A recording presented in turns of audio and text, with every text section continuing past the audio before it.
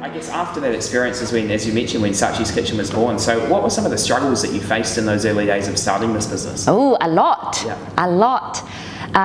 One thing is I'm very perfectionist by nature, which is good and bad. One thing I learned was I didn't trust other people that they can do better than that I can. So hence that I did everything by myself. I didn't do dedicating stuff to other people. I was bad at doing those. And ended up, because I wanted to do everything by myself, ended up corrupting in one day during the class. Right. So I was in front of customers and teaching people how to cook. And I felt so ill, and within the 5 minutes I was on the floor. Wow. Okay. And a lot of people say that, oh, you have to slow down, you have to trust other people, you have to dedicate other stuff, you know, things to other staff members. I wasn't listening to other people, so I learned the hard way that I actually needed to dedicate. And then the lesson that I learned from that accident or instant was, if other people can do 80% of what I can, isn't it good enough? That's what my husband said, and I said, yeah, that's good enough, then I can pick up 20. Yeah, okay. I can pick up 20. Right, okay. So from that day onward, I started to learn how to trust other people, which means my staff member, and just dedicate the things that I can, you know, pass down to my staff member to finish the job. Okay. And then I just need to oversee, and then if there is any gap, that I just need to fill in. Okay. Yeah. And Okay, fantastic. So that was a big thing. And from having gone through that whole, I guess, startup process of starting a company, what other lessons do you think you would pass on to other entrepreneurs and people starting businesses from what you've learned as well? I would say dream big. I've been forced to dream bigger. Whatever I write on a dream board, I tick every one of them.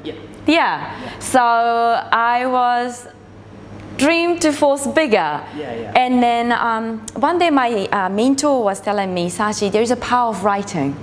Have you ever heard of that, power of writing?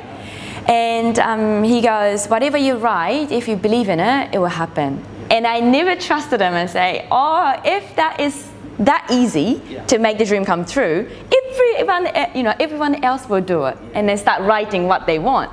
He goes, okay, you just do that one for me, and then prove me I'm wrong. And that's what he said. Okay. So I did that one day. I listed all the things that I wanted to have in my life.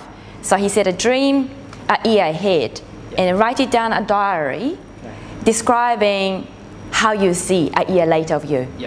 So I said I wanted to get engaged, I want to get married, I want to get a new business, I wanted to live in a new apartment, and all sorts, 5 things. And then I kind of forgot about it. And a year later, when I moved the house, I opened a box and I found a book, which I was writing 100 times. And I started to read the diary, and then amazing that it's before the dates I stated, it's actually got ticked. Everything, awesome. One of them, it's got achieved. So since then, I believe in the power of writing. So I got forced to dream bigger. Now that I have 4 by 6 meter dream board, half with my husband's, half with mine, and then whatever I feel like wanting to do, or whatever I wanted to have, I just start writing, and then it just starts happening. What would you say, like, what quality of mind or state of mind do you think is best served during your success? So for example, some people have interviewed have said like resilience or passion. What would that state of mind be for you? Passion and focus. Okay, so focusing on one thing and doing that really well? Passion, find your passion and follow your dream. Yeah, I will rule that, Okay. Find a passion and follow your dream. So to finish off, Sachie, can you please look down this camera here and tell us, what are your wise words for the people of New Zealand? Well, people in New Zealand, I would say, whatever you feel like you wanted to do, or if you have a passion and you have a dream, follow your dream so that you don't have any regrets. That's what I would say. Great, Sachie, thank you so much. Thank you. Cheers.